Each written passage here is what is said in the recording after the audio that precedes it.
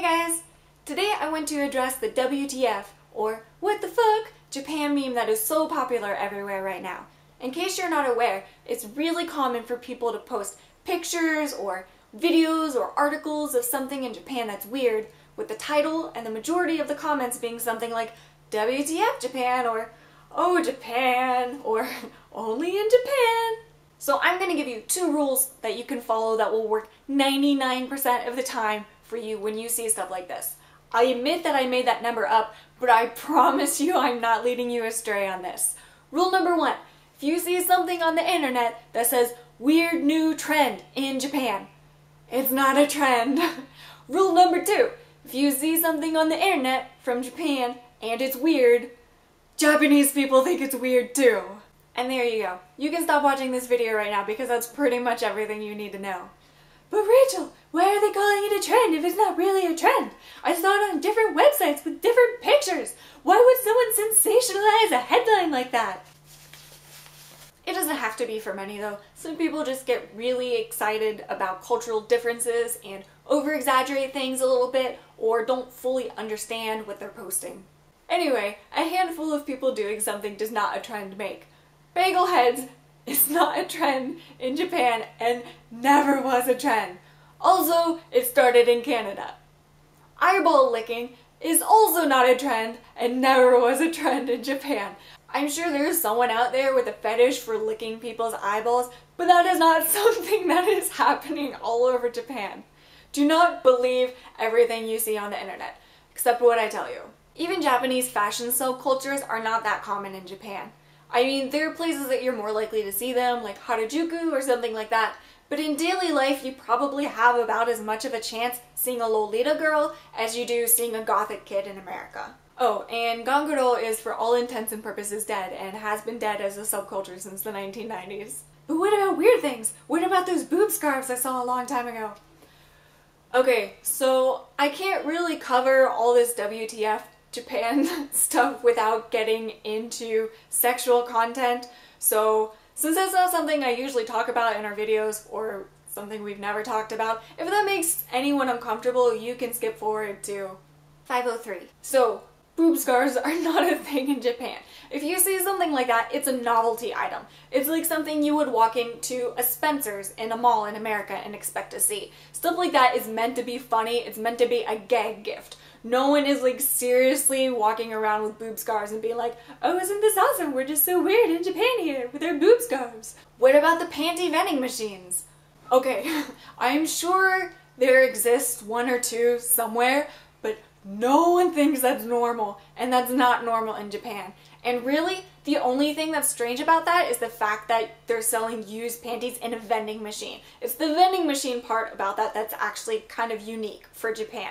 Because I promise you, the used panty selling business is alive and strong everywhere. Have you been on Craigslist? Because there are women, and sometimes men, selling used underwear in pretty much every city in America. This is not a Japanese fetish. This is a fetish that exists everywhere.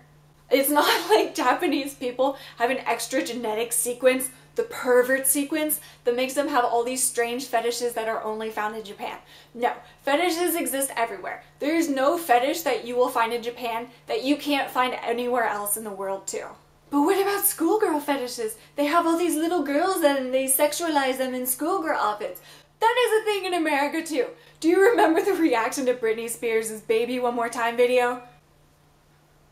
No? How old are you guys? What about all the rape porn? Okay, rape fantasies are extremely common everywhere.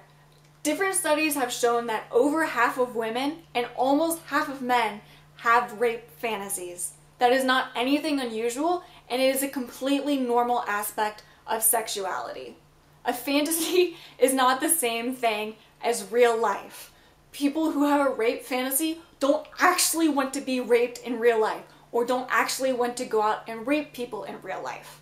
I don't know how much detail I need to get into here on this kind of stuff, but I'm an open person, and if you guys need me to explain this, like the differences between sex and porn and reality, I'm willing to make a video on that. I would much rather people have more knowledge and be more educated on this than avoid talking about something just because it's controversial. I drew you a Venn diagram here, and if you need me to, I can explain it. Okay, moving on. What about Japanese TV shows? They have all these crazy game shows and everything.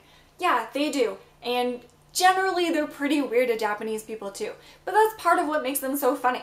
And not to ruin it for you, but the majority of these shows are staged, or at least partially staged. It's pretty common for people being pranked to be actors. There is a class of celebrities in Japan called talento, which is filled with a lot of different comedians, and they tend to overact everything in these shows because that's what makes it more interesting to Japanese people. No one wants to watch like a game show where everyone's just being calm and quiet and boring and things like that.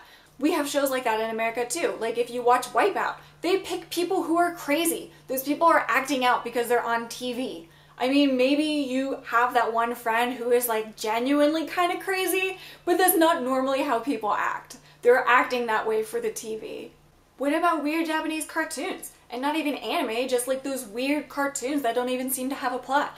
Yeah, those are weird, but again, Japanese people don't really understand them either. They don't take like an understanding weird cartoons class growing up in school or something like that. And honestly, we have some shows that are pretty weird too. I mean, if anyone remembers Ren and Stimpy, that was a strange show. Even SpongeBob can be pretty strange at times.